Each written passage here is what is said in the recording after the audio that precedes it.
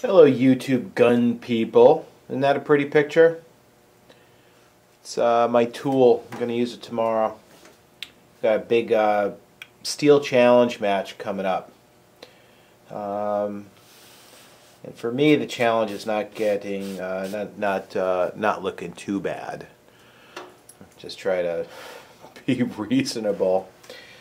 I switched over to the 1911, folks, for competition. If you can call what I do competition, I'm amateur.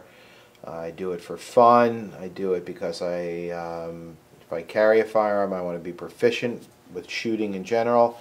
But first and foremost, I do it because I really enjoy it. It's a good outlet, you know. So Steel Challenge. I want to talk to you about 1911s a little bit. So here's what I'll be shooting. These are all tried and true magazines. These two came with the pistol.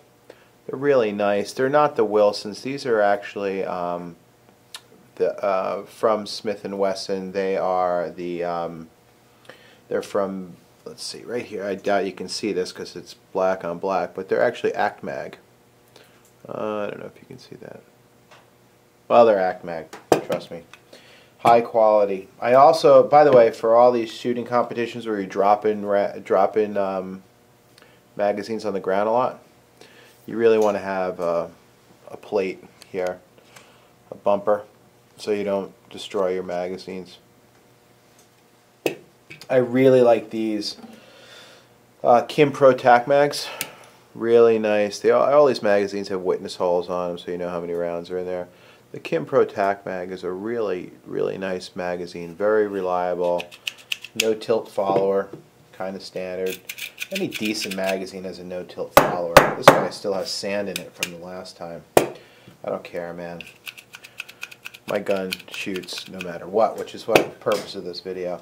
And these, I think, are the magazine deal of the century. Okay? These are Metgars. Metgar makes great magazines. These guys have a polymer over metal follower, and they are really reliable. They're relatively inexpensive. If you don't want to be spending 30 bucks a pop for 1911 magazines that are made by Wilson Combat, you know, because after all, they say Wilson Combat on them, so you ought to be able to charge people, you know, 10 bucks more a magazine because somebody wrote Wilson on it. You can try these. These are probably somewhere around $15 to $17 a piece. They are extremely good. Extremely good. Metgar makes great magazines. This is like a self-lubricating follower. It's non-tilt. It does what it's supposed to do. And it's got the floor plate on it. You can pop it out here and clean them. Alright, Steel Challenge tomorrow. Looking forward to it. But I want to talk to you about 1911 pistols. Why am I switching to 1911? I don't know. I have to say that it kind of took me by surprise. I hadn't been shooting with a 1911 in like IDPA or anything like that. You know, I was basically using my Smith & Wesson M&P 9, or before that I was using a Beretta 92 FS stainless. That gun became somewhat problematic, that I lost faith in it, so that was out of the competition realm for me. And then my Smith & Wesson M&P, it's a fine firearm. It really is a great firearm. I like it a lot. It shoots great. It's been very reliable. I've never had any issue with it at all. But once, just for shits and giggles, I decided to shoot to 1911 at a few IDPA practices, and it just feels good. It just feels... No, I don't. So I'm saying this. I'm saying 1911s all, but this is the one I was shooting. Really good. So if it feels good, do it. So I'm doing it. This is going to be This is going to be my competition gun now, until I find something else. What I like about this is for competition, I have zero need for an ambidextrous safety. I don't need them. As a matter of fact, I don't really like them. I don't have a need for it. And for most competitions, it's not really necessary. But you know, that's what you're into, man. That's what you're into, right? I also want a gun that's extremely reliable. Now, in my state, we are limited what we can purchase about 1911s.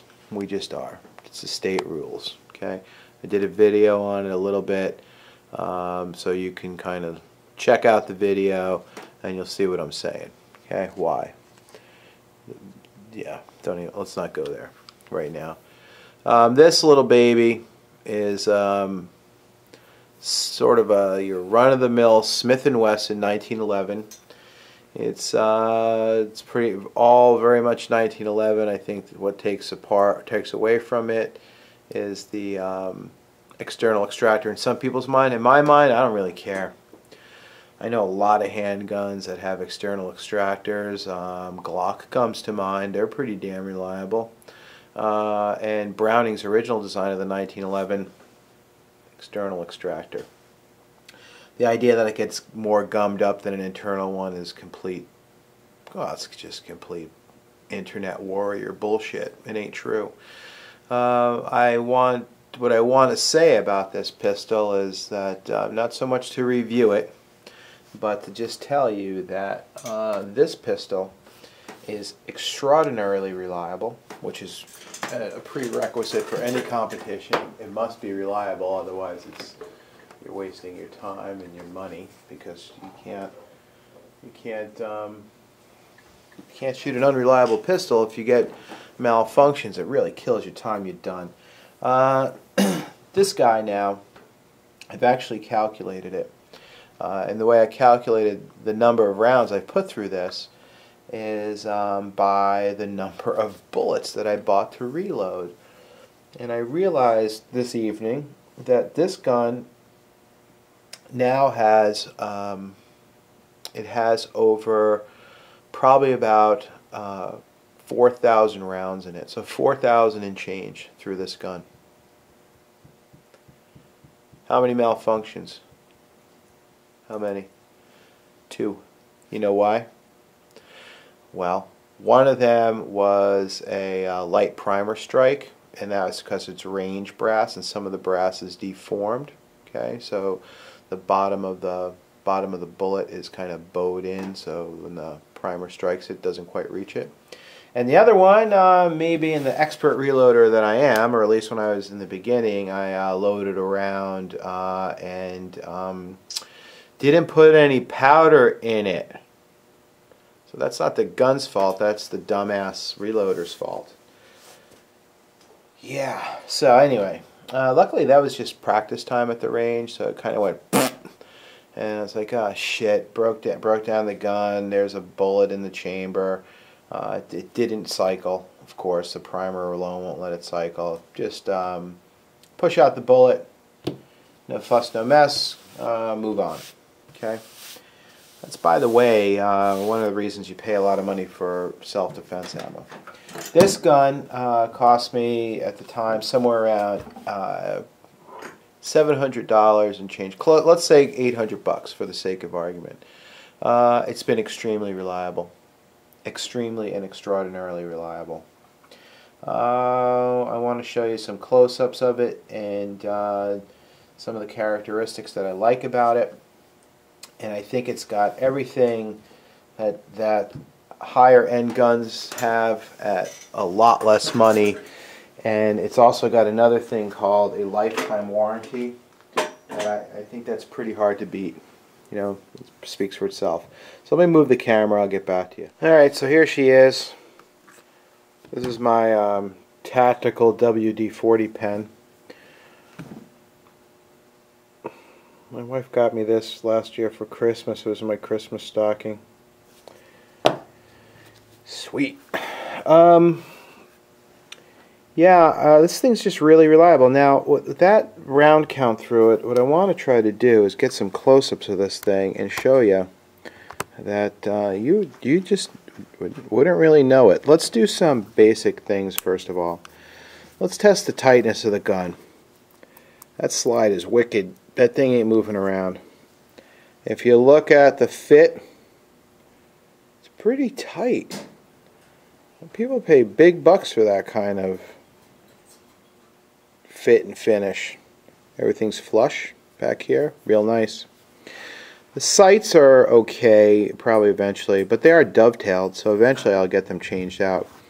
It's got a firing pin block, but it's a Schwartz type, so it's actuated through the grip safety, not through the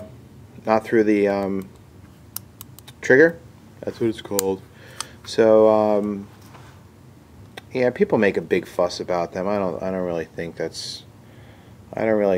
that makes sense. You know, I guess they're kind of purists. It's a beautiful firearm. Now, I don't know if you can see it because it's stainless on stainless. We're starting to get some wear marks from holsters here. I could do without the front serrations, but they're on there. It's cool. I get some wear marks here about holstering, reholstering the gun quite a bit. Got some wear marks on the trigger right here. You know, I guess when you buy a custom gun, the smith really makes sure that there's some up and down play. But you know, people make a big deal about this stuff. I don't feel it when I'm actually using it. Let me put it to you this way. If you're shooting and you're worrying about that shit, you're not concentrating on what your primary mission is, that's for sure. $800 handgun. Really, it's a beauty. And you know, it's tough. It's got a beveled magazine well. I'll put a extended magazine well on there. But look, this thing's got a lot of rounds through it, and there's hardly anywhere at all. There's some of the finishes coming off on the back here. I like that. I think that's kind of hot. It's kind of sexy, you know what I mean? You all know what I mean, right? You've all been to the bar and there's kind of the trampy looking chick there. You think she's hot, don't lie to me, please. Stop it. A little used, but that's your thing. I know, yeah, believe me, dude. I've been there. You know, I'm a married man, family man, so, you know. Just kidding. Yeah, my wife watches these videos, so I'm just kidding, honey. I was just kidding about the dog video too. Somewhere here on the barrel, but that's kind of stopped after break-in. So use a slide glide on there. This thing runs like a clock. It really, really does. It's just a beautiful pistol. Here's the business end of it. There's some filth on it. Yeah, and I like cleaning handguns, but I gotta tell you, I like shooting them a lot more. And I'm shooting some dirty ass reloads too. W231 powder. Yeah, that's right. She just keeps going. Keeps going. Beautiful handgun. When you get into the realm of really expensive 1911s, I can understand why people buy them. They're just nice to have. It's, you know, it's no different than buying a really expensive watch. My watch is really inexpensive, and it's either no watch or a Timex. But you know, I can understand why people buy them. They're pretty. You know, they can be heirloom quality. You could pass it on to people. But you know, in terms of functionality, I don't think they function any better, honestly. I just don't. I mean, dependability is dependability. You can get into accuracy about, you know, a group this big versus a group that big versus a group that big. In practical shooting, it doesn't matter. I don't think it matters. There's a certain level of accuracy that you have to be accepted. I mean, the gun can't be flinging bullets all over the place. But you know, if you're consistently getting a nice group, you're doing fine. And let's face it, there's just no question that 99.9% of the time, any gun out there will outshoot the shooter. limitations to shooter. So in thinking about handguns, you can, particularly the 1911, I highly recommend the Smith & Wesson line. I really, really like it. I'm not endorsed by anybody. The Smith & Wesson line is, it just seems really dependable. They've done it right. They've worked with external extractors for a long time. They know what they're doing. They seem to have gotten it right. Now, this is not an E-series gun. The E-series, and firearms makers have this really weird thing about firearms. They never make enough of them. So the E-series came out. There was a bunch of people were very excited about the E-series. Then they're like not available anywhere. They're really hard to find through the country, no matter what E-series they are. The E-series is a little bit different. It's got some enhancements on it. I won't get into that too much. The biggest enhancement I find, or what could be the biggest enhancement, is there's no firing pin block whatsoever in the E-series. The drop test is basically requirements, or the drop test requirements, are met by having a titanium firing pin in it and a heavy spring. So if you drop the handgun muzzle down, the inertia won't be enough to set off a primer. Like on a 70 series Colt or something like that. Having said that, I'm not so sure how much of an issue that's been in real life. Maybe it's been a big issue. I'm just not sure. But whatever. But on the other hand, is a firing pin safety such a bad thing? I don't think it's such a bad thing. I don't really. I have a friend of mine that has a real custom, not a high-end 1911 like a Les Baer or a Wilson. They have a real custom. They bought parts from Caspian Arms, put it together. It's a beautiful firearm. It's fantastic. The trigger is super light on it. That's different than mine. I don't think I want some. Mine's probably a standard 1911 pull. I don't want anything too light. I think that too light is not good for me personally. Some people like it. I prefer it a little bit heavier. And but it doesn't necessarily shoot any better, but boy is it pretty. So that's my thoughts on it. Tomorrow I go out, try to dent some steel with some big old 45 bullets. Oh, the other thing I like about the 45 is I'm getting at that age now where I'm rolling right into old fartdom pretty rapidly, getting there quickly. My kids remind me of that. Dad, you're no fart. Thank you, honey. Yeah, and the cool thing about loading and reloading for the 1911 is 45 ACP, man. You don't need your reading glasses. The primers are nice and big. You can see them just fine. The bullets are nice and big and fat, and yeah, they look all kind of innocent and cute and everything, but they are no joke. And so, in the spirit of dogs and dog discussions, I will leave you with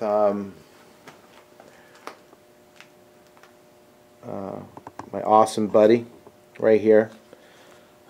She's good. She's looking like a goober right now. Where's the cat? Yeah. Yeah. Have a good night.